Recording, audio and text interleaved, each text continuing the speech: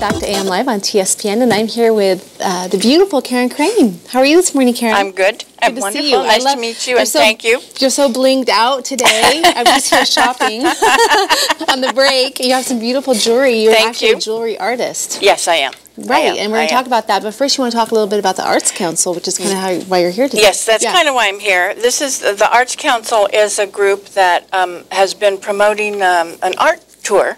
Of a self-guided art tour of Sutter Creek for 3 years, and they've just upgraded what they're doing. Oh, awesome! And so they had to do a new brochure, and so that's the upgrade. Is this brand new brochure with a map, fancy, and new people involved. We got some businesses now that show art. They're on the art tour. Okay, good. And galleries, and it's called Art Trek because it's a self-guided tour. You pick up one of these and you go do the thing yourself. Okay. And we also have the first Saturday of every month. Every gallery changes shows. Okay. And they have a reception and wine and goodies. So Art Trek is not a one-day event. Art Trek is all the time. Art Trek is all the time. You pick this up and you can go on do it anytime you want. That's great. Any visitors, any tourists. And the Tourist Council also is part of putting this brochure together. Sure they are. Yeah, this is a and we just printed up thousands, and so they're sending these out into the world to bring people to Sutter Creek. Wonderful. That's great. So then the first Saturday is the first Saturday of Art Trek. Okay. All the galleries change shows. I got it. Okay. Host a reception. The artist is there. Usually they have some goodies, wine and some goodies, and some of the galleries have delicious goodies. Good. Okay. So come for lunch. So do a little grazing. The times of their thing is in the brochure. The time of their reception. Okay. They all have different. It's kind of scattered so that you could go to several. Yeah. Okay. And I am one of the artists. I work at the gallery, at the Arts Council Gallery, which is a little place on Randolph Street. And we usually show 1 or 2 artists a month. Local. And in May I will be the featured artist with my jewelry. Well, then tell us about your jewelry since we're talking about that. Okay, well, I have made jewelry for 10, 15 years, and it grew out of my love for gemstones.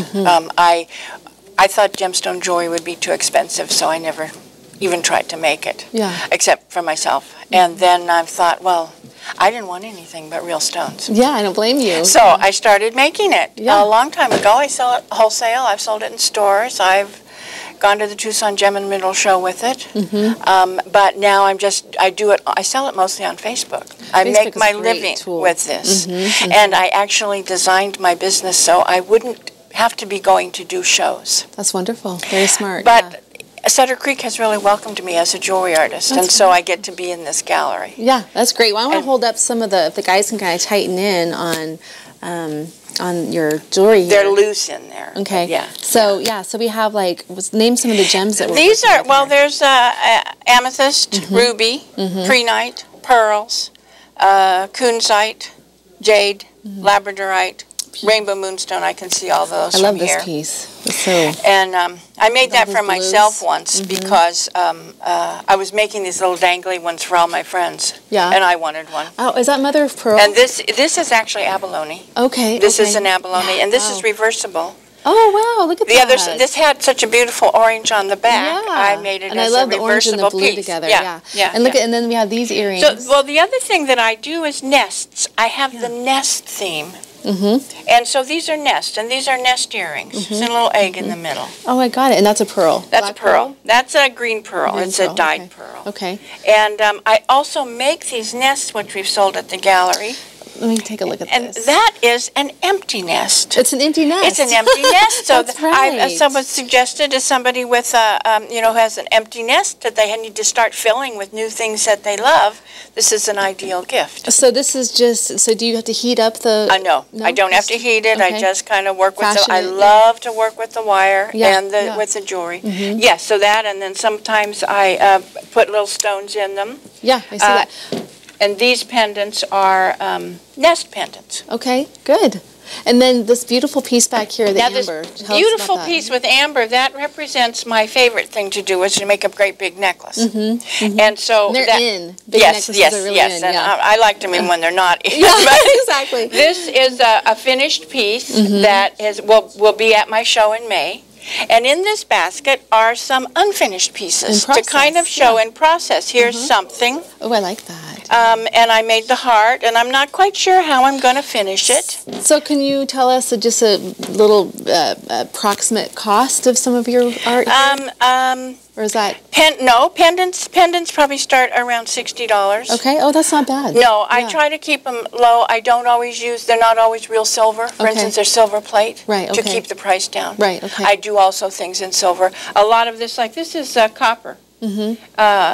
As the metal, which isn't an expensive metal, and I constructed a lot of it. So how much would that piece 125. 125, okay. For that piece, That's real amber, though, right? That is real amber. Yeah, yes, that's real turquoise, too. And then you have these, like, what, chandelier And then I do earrings. I've done earrings for years, and so this is just a sample of the earrings that I do. I can make earrings to go with pieces, and or an outfit. So you'll do custom work then? I do actually mostly custom work. Okay. People see something, and then they say, I want, similar, or it'll sell. Yeah. So I make something similar, and I don't repeat the same piece. Right. And how long have you been doing this, Karen? 10 years. 10 years. 10 years doing this, yes. Do you do other art as well?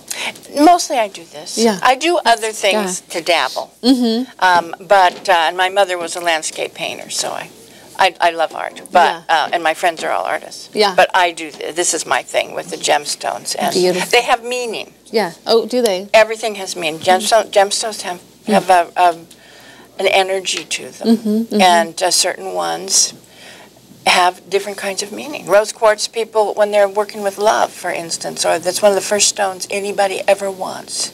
Is a rose quartz. Oh, so pretty. The second one is an amethyst. Oh, yeah, yeah. I love those the colors. purple, but the amethyst just is a calming stone. Okay, good. So. All right, so you have all this displayed when you're the featured artist at... I will have a display. What date at are you the featured artist? The month of May. For the month of May, okay. The reception will be the first Saturday in May. And where is that Arts Council gallery? On Randolph Street, Okay. next to the Monteverde Museum store. Right, got it, okay. It's in the same building. Okay, good. Okay, It's in the same building. And there's a great show of the River Reflection show in the spring. Yeah. I mean, next month. Okay, cool. So, well, my sister-in-law, her name's Heather also. There's two Heather Murdocks. She actually just started making jewelry about 2 years ago, and she just loves it, and she has the same joy you have in doing it. It's just her passion. Yes, it is. But thank you so much for being on today, Karen. Thank you good for to have having you. We're going to me. head over to Richard and Robert.